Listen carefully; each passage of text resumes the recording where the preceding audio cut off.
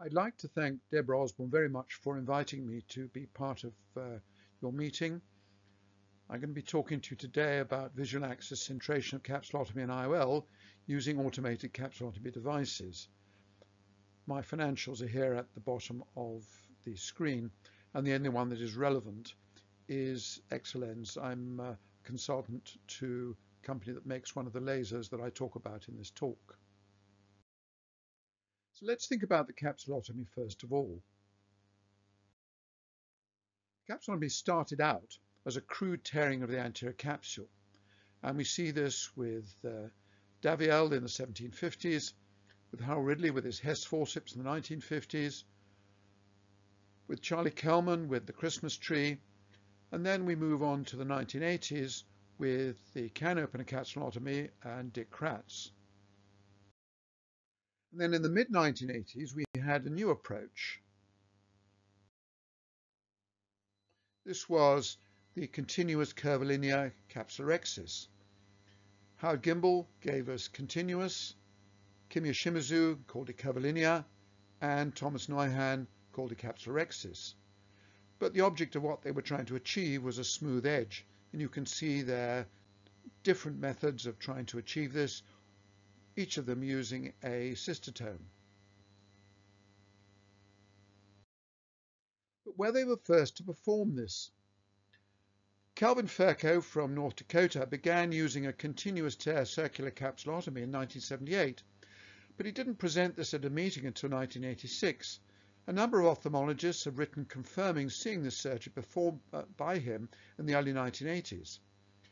And here we can see him doing the surgery now using the Stort's irrigating cystotome, using a technique quite similar to what we saw from Howard Gimbel.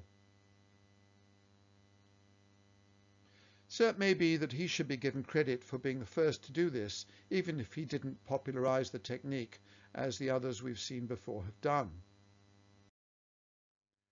Although many still use a needle for capsulorhexis, Peter Utrata designed special forceps for the capsulotomy in 1988. We can see them here. And this made the capsulotomy much more controllable for many surgeons. But what were the consequences of this new capsulotomy? Well, it meant that the IOL should and could be placed reliably and securely in the capsular bag.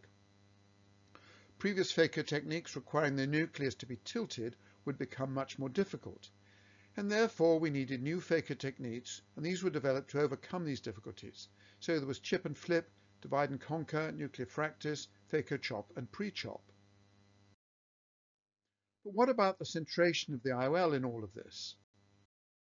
And we can see this in this study from Pablo Perez Marino and Susana Marcos. It was a custom model eye that they used, and they did this with three aspheric type lenses, the Hoya Vivinex, the Avitok Technis and the Alcon IQ. And you can see the further degree of decentration that you get, both with the Strehl ratio and also with chromatic aberration, the greater decrease you get in the quality of vision.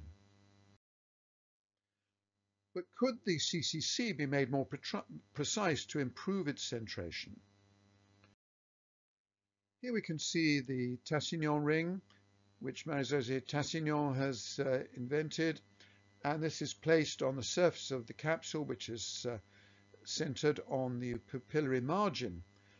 The problem with this is that although we have it centered on the pupil, it's not centered on the center of the visual axis. We can see something similar here with the Veris capsulotomy ring.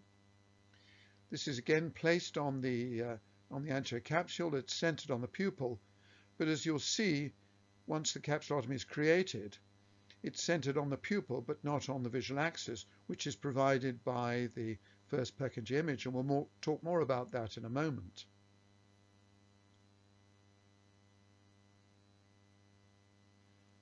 Here we are, we've now removed this from the eye, and that's where the capsulotomy is. You can see that it doesn't bear too much relation to the visual axis.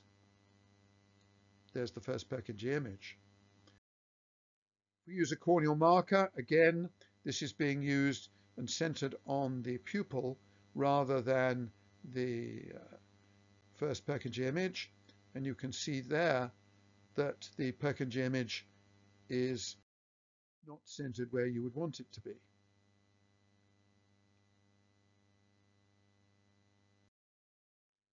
You can also use the heads-up overlay on the microscope that you get with Varian. Again, the surgeon here is using the center of the pupil rather than the visual axis. And although it's useful to help with the sizing of the capsulotomy, it's not useful for centration unless you use different landmarks. And we can see this again here.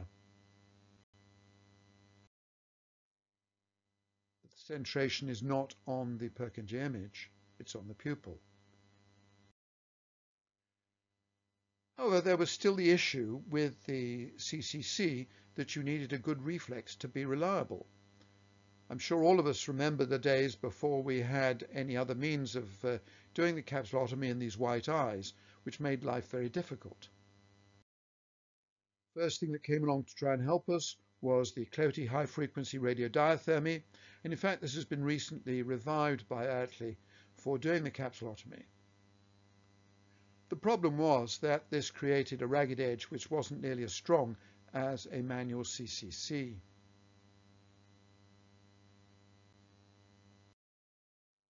But the use of a simple vital stain, trypan blue, solved this, and this was first publicized by Garrett Mellis in 1999, but in fact it was Minas Coroneo working in the outback in Australia who first used this dye to create the capsulotomy in some of the very advanced cataracts that he saw there.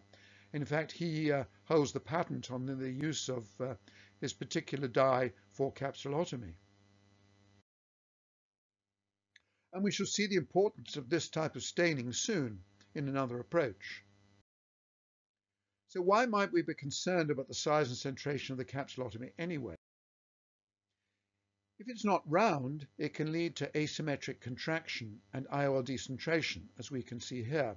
On the left, there's early fibrosis at 1 month postoperatively in this eye with a silicone lens. Here we can see a more advanced asymmetric fibrosis and the lens is starting to decenter, and you can see this more acutely in the image on the right. If it's too small, then it will create difficulty with your surgery, and also there's the later risk of anterior capsular shrinkage. You can see on the left how much this capsule has contracted. On the right, even more so, so that we've got a really small opening in the pupil with this capsular phimosis. And these both have been reported in the literature, both from Jim Gills and also from a group in Korea. Shrink wrapping of the IOL by the capsule to lessen PCO and the overlapping IOL edge will also avoid lens tilt. This is from a study using very high resolution cameras from David Spalton and his team. A couple of studies here, and what they showed was that if the capsulotomy is not on the edge of the IOL, and this image on the left is at 1 year, PCO is already starting to come under the edge of this FRCOphth lens. On the other hand, on the right, you've got 3 years out from surgery with a capsulotomy that has got 360-degree coverage of the IOL, and it's a completely different story. IOL centration on the visual axis and stability are particularly important for multifocal and toric IOLs.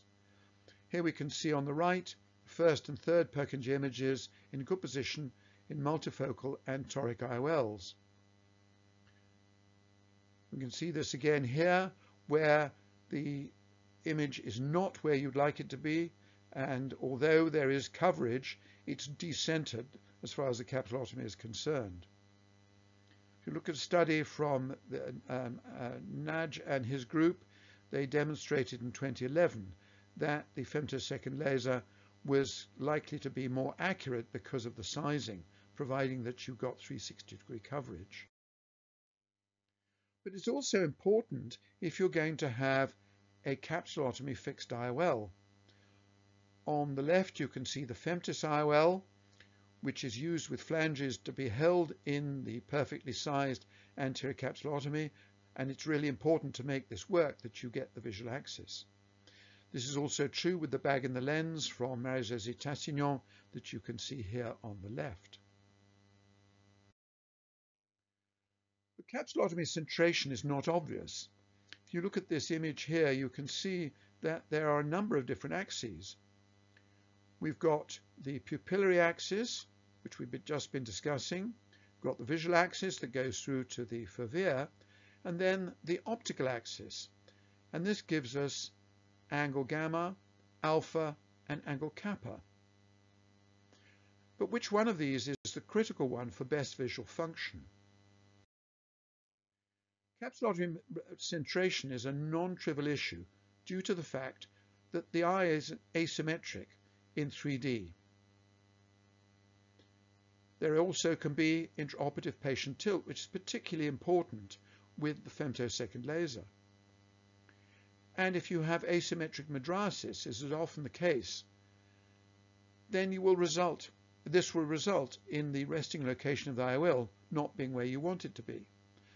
Also, this has been shown in studies that there can be movement backwards and forwards from different sizes of the anterior capsulotomy.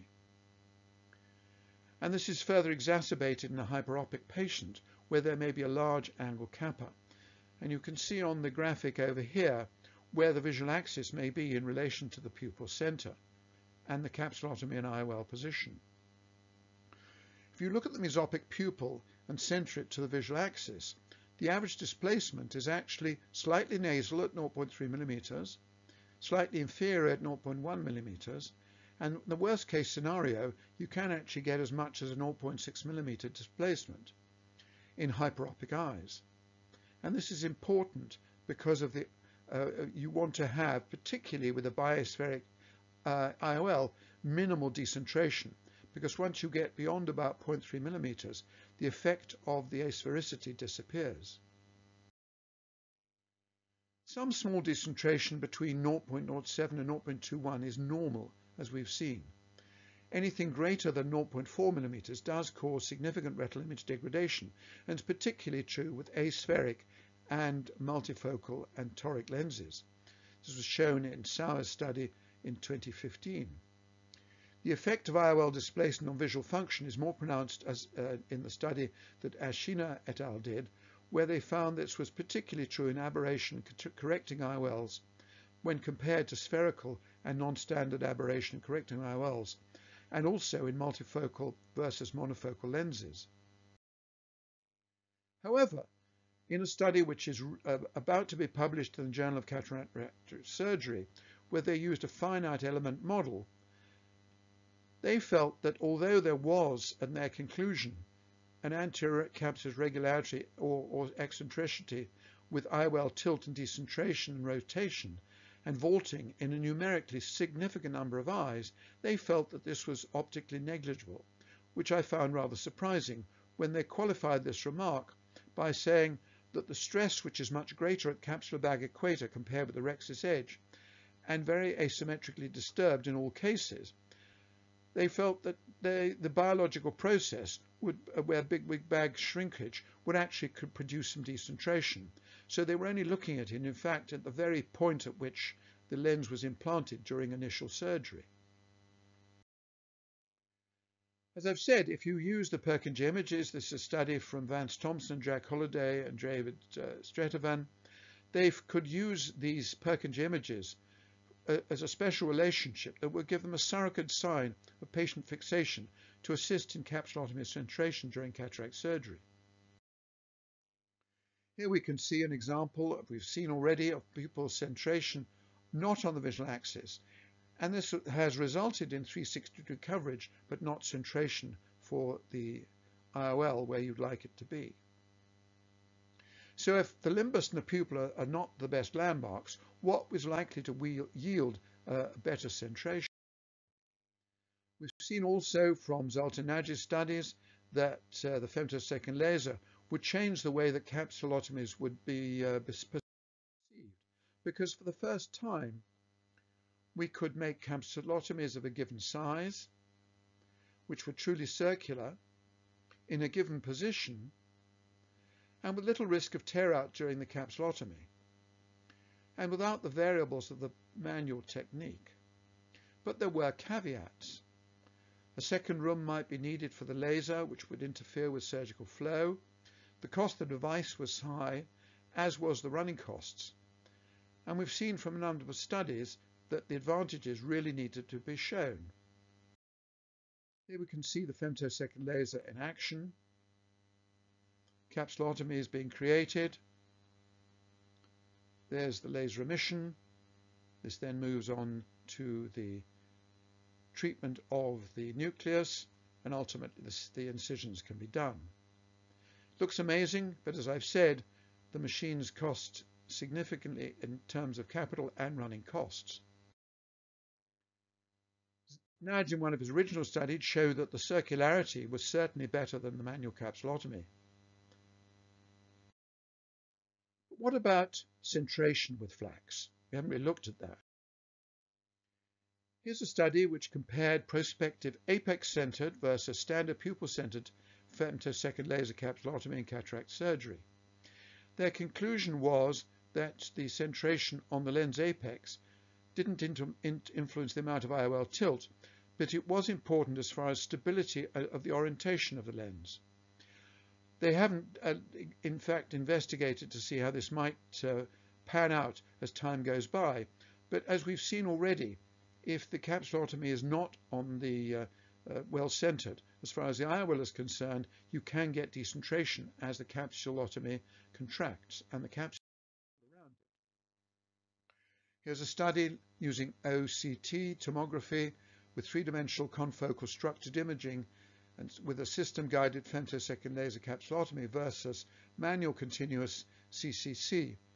And they showed that both of the approaches using the femtosecond laser were better for predictability of size of capsulotomy and also for centration in the immediate post-surgery group, and you expect that over time this again would be better for the better centered laser capsulotomies. I've mentioned about the use of trypan blue. Here we can see a coaxial Purkinje image with trypan blue capsular landmark. We know that the Purkinje images, as I've said, are well accepted for corneal refractive surgery and the visual axis, but what about for IOL centration? If you have this trypan blue centrally placed located anterior capsule staining, is this going to be useful? It's been found in a high proportion of eyes, over 95%. And the diameter of this feature varies between 2 and 4 millimeters. What is interesting is that this landmark was actually noted in studies whereby the capsular cap from femtosecond laser surgery was first of all stained to make it easier to see in white cataracts, which then removed. And you can see it very clearly here just using standard trypan blue. What was interesting that although this feature was reported, nobody discussed it or thought there was any significance to it whatsoever. So here's another approach using a laser that takes advantage of the trypan blue capsular landmark. David Mordaunt is the designer of the laser. He was also the designer of the laser that Johnson & Johnson have. And the advantage of the capsule laser is that it has a much lower capital cost than femto. There's also a much lower cost per case than both femto and PPC using Zepto. There's no disruption in the surgical flow. It uses minimal space in the operating theatre, and it produces consistent accuracy, sizing and circularity, as well as centration. So how does this laser work?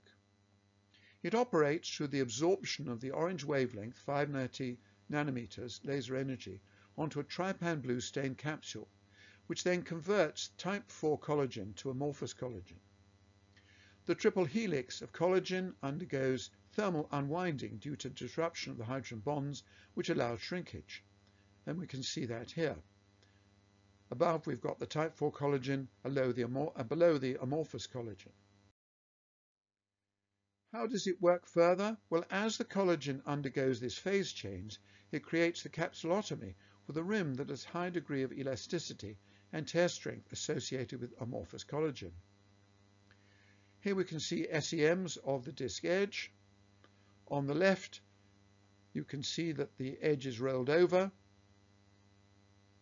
On the right, you can see a cross-section which highlights where the amorphous collagen is. How does it work again in real life?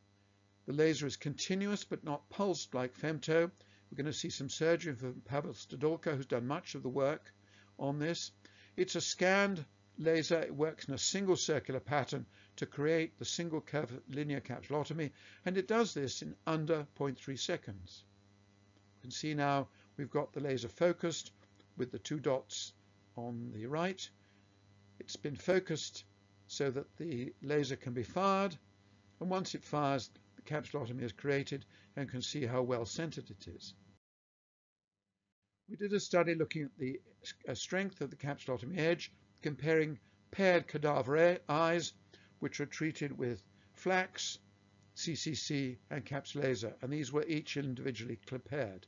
So flax was compared to CCC, flax was compared to caps laser, and CCC was compared to caps laser. And what we found was that if you looked at the relative tear strength and took CCC as 100%, flax was 70%, and caps laser was 150%. And this has been reported in the BJO. We looked at another study comparing two matched groups of eyes. 125 patients were involved, 63 eyes treated with caps laser, 62 with CCC. The primary endpoint was capsulotomy precision, and this was statistically better for sizing accuracy, circularity, and centration precision. We looked at a secondary endpoint of safety, and there were no adverse events for either way of creating the capsulotomy. And we also observed that the caps laser capsulotomies were 100% free floating with 360-degree IOL coverage. We did a meta-analysis comparing some of the available literature for femto and manual with caps laser. You can see that the caps laser appeared to be much more favorable than either of the other modalities. A clinical study has just been completed looking at the intraoperative capsular landmark identification and the use with coaxial Purkinje images. The first 100 eyes, the group 1 had the capsulotomy centered on the mydriatic induced pupil. The second 100 eyes were capsulotomies centered on the landmark. Of the 200 eyes, over 94% had the landmark correlated and with coincidence with the Purkinje image, with displacement of less than 0.1 millimeters. Likewise, the coaxial Purkinje image and IOL centration were also coincident within 0.1 of a millimeter.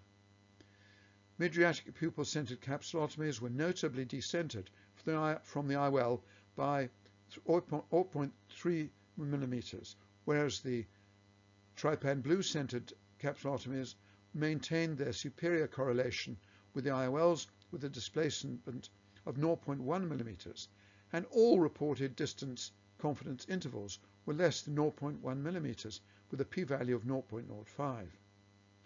The benefits of the TBC landmark being located on the anterior capsule include the lack of sensitivity to tilt, confirmation of patient fixation, and serving as an alternate landmark to the Purkinje images. Here we can see the correlation with the Purkinje image, which is also the same as the visual axis. And there are 6 examples here. If you look at the control arm centered on the pupil, you can see what the displacement is between 0.1 and up to 0.5 millimeters. And there's an example of this on the right. We look at the Purkinje image to IOL position with the TBCL centration, you can see that this is much, much more accurate. We had some further thoughts about this study, because not only was the capsulotomy centration on the Purkinje image superior to pupil centration, but also it was interesting that the resultant IOL position appears to be centered on the visual axis, which implies that the capsulotomy bag is centered on the visual, not the optical axis. And the TBC landmark is associated with the anatomy of the capsular bag. Here hence both are centered on the visual axis. Are there other advanced devices which can assist the surgeon to create the capsulotomy? We've mentioned also already precision pulse capsulotomy with Zepto. This now has a new handpiece with a new nitinol ring which delivers more consistent energy for strong and precise capsulotomies. The modified suction cap allows improved proximal suction for more consistent circular and centered capsulotomies. And there's an easier to use handpiece with a more ergonomic design for smoother usability. And here we can see the new power console, which has an LED display for improved user experience. And the device cups capsulotomy of 5.2 millimeters. Vance Thompson is seen operating here with the new device. Rapid pulse, multipulse energy is what causes the phase transition in the water molecules, and this creates the cut in the capsule. So first the suction device and the incision finder are placed on the capsule, and you can use the Purkinje images here seen to help center it. You allow the tip to become recircularized, keep the push rod in the neck to allow for a certain amount of centration. Here we can see the centration going on. If you keep it in the neck, it allows you to keep it positioned more easily. Suction will then be applied once you're happy that you've got it centered and the capsulotomy created. You push back the BSS and then you can remove the capsule. This is one of the first studies which Kevin Walsh and Vance Thompson did with the device, which gave them hope that this would be very useful in the future. This is what an SEM of the capsulotomy cap looks like. It's actually quite similar to what you see with the capsulaser. We've already talked about using the images to get centration, and this is the way that Vance Thompson describes his streamlined approach for anchoring cataract surgery intraocular lens centration on the patient's visual axis. However, this device is not completely foolproof. There have been a number of studies done by Brendan Vogt in his group where they found that they've had tear out from what appeared to be perfect capsulotomies using the device. But in summary, let's see where we've got to with this. Using the dilated pupil for centration leads to capsulotomy and IOL decentration. Decentered IOLs lead to degradation of visual quality, and this is greater in aspheric and multifocal optics. There is reduced IOL tilt with improved stability with a well-centered capsulotomy. And there's also an improved 360-degree coverage, which means that there is reduced risk of early PCO. The Purkinje images assist in placing capsulotomy on the visual axis with PPC, as we've seen. And the trypan blue capsular landmark, which is consistent with the first and third Purkinje images, is a method for centration of independent of patient fixation when used with the capsulaser using the selective laser capsulotomy approach. Thank you very much for your attention. I'm sorry I can't be with you to answer questions. Unfortunately, I will be in hospital having some surgery, and hopefully that'll go well. If you do have any interesting questions, I'm sure there will be one or two, please send them through to Deborah Osborne, and I'd be happy to respond to them by email. Thanks very much again. Bye-bye.